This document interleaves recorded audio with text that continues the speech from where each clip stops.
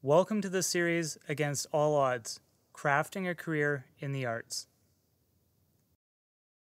According to Statistics Canada, around 19% of the population are living with some form of disability that affects their level of freedom, independence, or quality of life. Of that population, a percentage are invisibly disabled, which means they may look and act healthy but are living with a chronic condition. Having an invisible disability could happen to anyone at any time and can include autoimmune diseases, brain injuries and strokes, chronic pain, mental or psychological disorders, among others. People with invisible disabilities may not be able to work a full-time schedule or may need a modified schedule based on how they feel. But having an invisible disability doesn't mean living your dream is completely impossible. In this series, we will share with you stories of invisibly disabled professional craft artists who work or sell their art in Edmonton. We have also included valuable community resources that are important for any artist who wants to begin their career. I'm Amy, an award-winning artist and filmmaker who is invisibly disabled. And together with my husband Tanner, I will be sharing the stories of local artists with invisible disabilities. And I will take you to different places in the community to show you where support is available. It is our hope that with this series, anyone looking to begin their art career will know where the supports and resources exist in our community. We also hope if you are invisibly disabled, the stories of the artists included in this series will help you see how it is possible to have a career in the arts, or inspire you to explore the artistic medium you have been curious about. Edmonton has many amazing supports for artists. In this episode, we'll be talking to some of the community supports available, the City of Edmonton and the Alberta Craft Council. Today we're at the Alberta Craft Council as part of our Resources for Edmonton Artists. We're going to find out all about the Craft Council and what they have to offer. We're also going to show you some of the artists featured in their gallery, and who knows, maybe next time we'll see your work in here.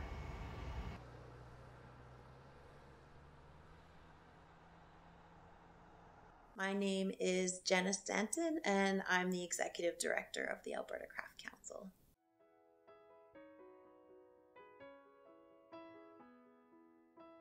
The Alberta Craft Council just celebrated its 42nd year as a not-for-profit charitable organization in Alberta.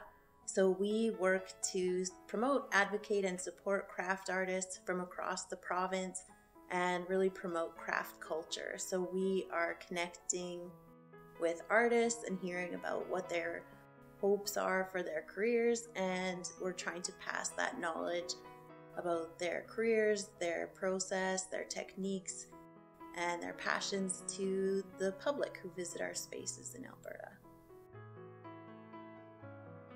Our main location is in Edmonton, and we have 2 gallery spaces and a shop that has over 175 Alberta craft artists, from emerging to world-renowned professionals.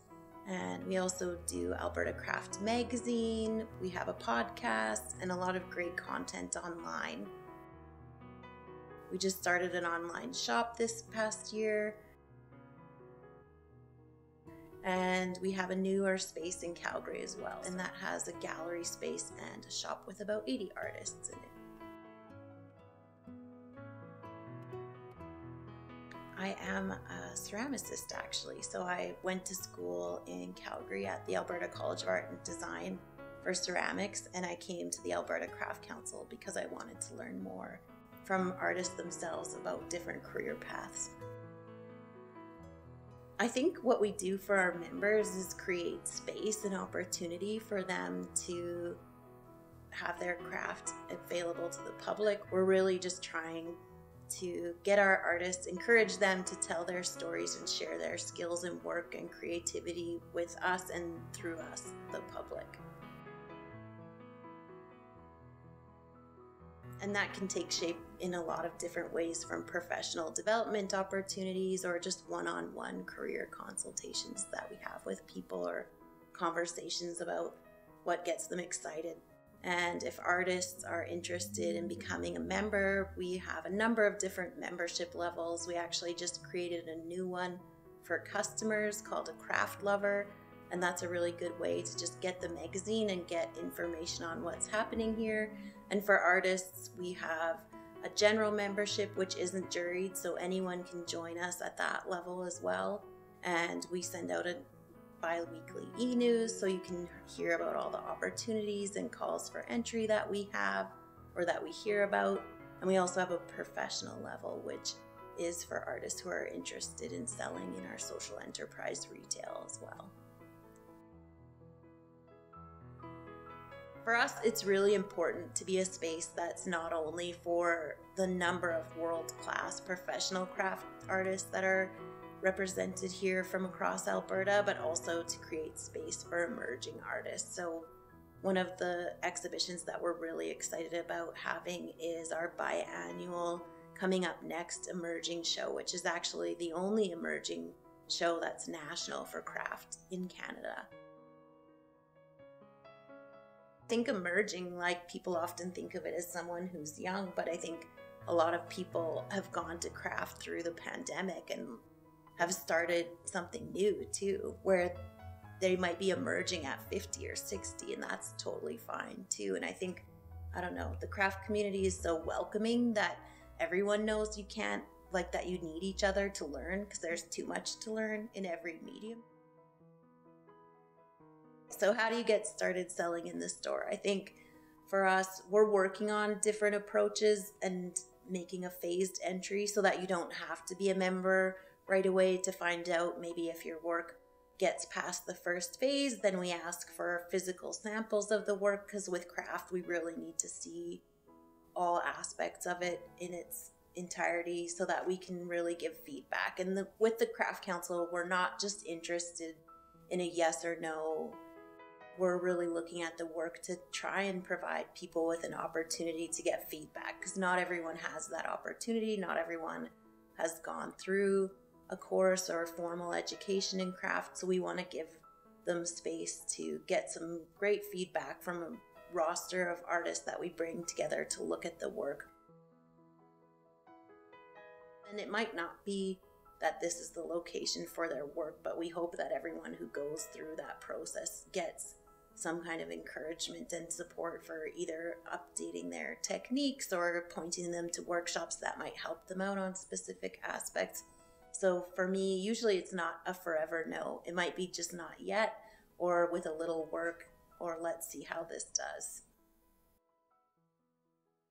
And so for people who are interested in exhibitions, we have some exhibitions that are open to the general public. People don't have to be a member to apply. We're not asking for CVs or artist resumes or artist statements, because I think it's important within the mix of exhibitions that we have group exhibitions, that more people are able to feel that their work is eligible to apply. And that's a really great way for a lot of people to get started. We have started a program called Craft Tours, where we're really leaning into experiential craft tourism, and whether we're doing hands-on workshops and make and takes out of our gallery locations with people over a few hours, or bringing an artist in to do a little workshop, we're also going out into the community. So partner organizations who are having really incredible exhibitions that feature craft, we're going to places like that and getting curators to give us behind the scenes tours. We're visiting museum collections. There's so many ways that craft intersects our cultural life. And for us, craft tours and that experiential craft tourism component is something that I think can grow into one of the pillars of the Craft Council, because it's really about sharing our connections with these artists, getting people together, and just building community based on the craft in the world around us.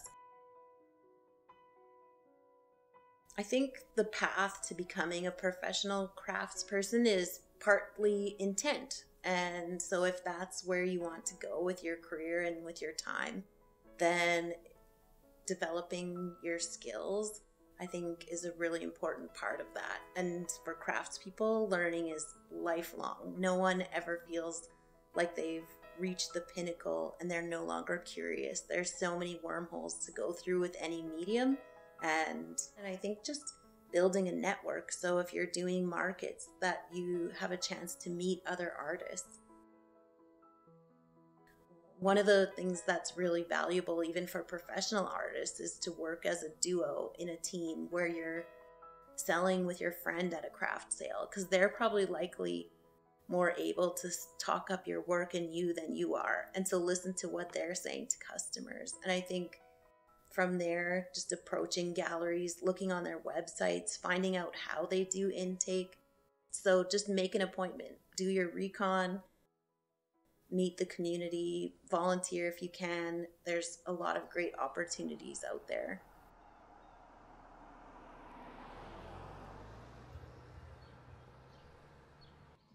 Today we're at the City Arts Centre as part of our community resources for Edmonton artists. We're going to learn all about the program and what it has to offer. Programs like these are a great alternative to taking a formal program through a university or college. They give you a chance to try out the art or craft and see if you like it. And also they can help you decide whether you want to invest in that art vocation that you've been dreaming of. Amy and I know from personal experience that the programs offered through the City Arts Centre are both convenient and fun. Now let's go inside and chat with one of the team members and find out more about the programs. So my name is Ruth Ann French, and I'm the program manager of the City Arts Centre. I am an artist, and I probably wouldn't be working here if I wasn't an artist. I have a BFA and an MFA, and I do sculpture and I do ceramics. And I've been working in that medium for probably about 20 years. And I'm very passionate about working at the City Arts Centre. And I think with any arts administration job, you have to wear lots of hats. And so I think being an artist it gives me that tenacity to continue on and to overcome any obstacles that are continually coming when you're in an arts position. I'm very passionate about my job and what I do. So the City Arts Centre, we have this building that we're in right now, and it's kind of the hub of the City Arts Centre programs. So we have pottery in the basement and silversmithing, and then we have classrooms on the main floor, and then we have performing arts classes on the top floor. Plus we have kitchens and fine arts in this location. But we also work with the other outreach city facilities, which are the rec centers. So we have programs in all of those rec centers. So at Terwilliger Rec Center, and we have Mill Woods, and we have Jasper Place Annex, which is a little tiny facility. So we utilize a lot of the city's real estate to put our art programs into those facilities in communities. We offer courses for 3-year-olds, family courses for babies, and then we have 6 years old to 18 years old, which we consider our youth classes. And then we have adult classes from 18 to 60. So then over 60, we have one seniors program. So we offer classes for all ages. So the Leisure Access Program, it allows the citizens of Edmonton to access the rec centers and our programs. You can take 2 to 4 courses a year through the City Arts Centre. You apply for that at any city facility. This is an older building, but it's been refit for since they opened it 20 years ago. So it has a ramp off the back, and we have an internal elevator. We have an accessible parking lot. It's easy to get in, like with DATS buses, or for someone who's taking the bus, we're accessible to bus routes. We have 2 entrances. We have a back entrance where the ramp is, and then we have this entrance. The city has a website. If they were going to do it online, they would Google maybe City Arts Centre or City of Edmonton. They also could call 311, and a 311 person could pull up the website for them and kind of talk to them about what we offer. And then third thing is that they could come into the City Arts Centre and talk to one of our front desk people, or they could go into a rec centre.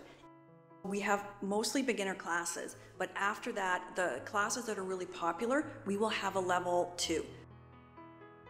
So in silversmithing, in pottery, And a lot of times it will be repeating students that have been here quite a few times, and then there will be a need to, like, they want to keep coming here, and so we will have a level 2 class. And same with dancing. So we have level 2 dance also. The beginner classes will accommodate a level 2 person. So the teacher will, if they have like 6 students that are beginners and 6 students that have taken the class before, they will accommodate both those ranges to make sure that everybody's getting their needs met. So we have a gamut of instructors that work at City Arts Centre, and they come from all different backgrounds. Some of them are formally trained, they have arts degrees, some of them have full-time jobs that are totally unrelated to what they're teaching here. They will have a government job, but their passion is cooking, and so we have people who teach cooking classes that have never been formally trained. People who will come that have been doing a craft for a long time, and as long as it's a proven skill set that they can show that they can do that skill, then they can teach her. So to become an instructor at the City Arts Centre, there's 2 ways you can do that. Send just an inquiry and say, hi, I am a painter, and give me a brief description. And what I do is I answer those emails, and then will go on further to ask more questions and find out what that person's skill set is. Or we also have postings on the City of Edmonton job board. So if someone was looking for a job and those jobs come out like every couple months, there might be something that we're looking for, whether it's a silversmithing instructor or a painter or a dancing instructor. In this episode, you saw some places where you could learn arts and crafts, ways to become a professional artist, and other career opportunities available for artists. Follow along for more stories about Edmonton artists and resources available for you to get started in your career.